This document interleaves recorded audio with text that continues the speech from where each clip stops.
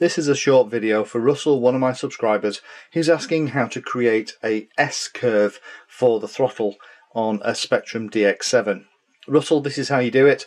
So we're going to have a look at, first of all, where you can't do it. So I'm going to zoom in here and we'll go through the bits and pieces. I'll talk through each individual button press so that you've got it. So Russell, here we are zoomed in, looking at an acro model, and what we'll do is we'll just jump into the menus by pressing scroll down and select together to access the menus. And what you'll do is you'll see in here running through that there aren't actually any options in the plain models. You go right the way through and out to the start again.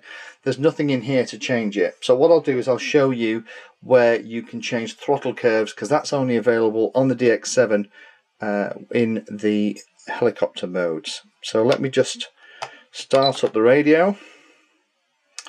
Let's pick a model, one of the quads. That will work. Now, in the quad model, so we're actually looking at helicopter rather than plane. If we now go through the menu, this time we'll find a whole new set of both pitch curves but also throttle curves as well. I'm guessing you're talking about the fact that I have these weird and wacky shapes on the throttle curve, particularly around the midpoint where I have some reduced sensitivity for very fine control of hover. Now the way you actually get this is by pressing this select button. You can actually select which of the positions of the curve is highlighted. Okay, and once you have an element highlighted, you can use this button to change the position up or down. And what the radio will do is actually then take each of the points, and normally it's a direct line.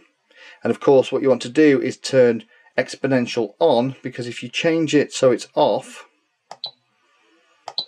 bear with me, then you'll find that you get those really straight jagged lines. If you turn the exponential on, then there you are, it'll smooth it all out and you have a very smooth transition as you go up the throttle curve.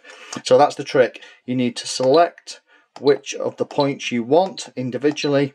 I normally set just the low, mid and high points if I'm doing something quickly, although if I'm fine tuning the midpoint for the hover of the model, I'll also set this one and this one, numbers 1 and 3, so that they're just kind of 5% plus or minus around the hover point, which is typically mid stick, which is there.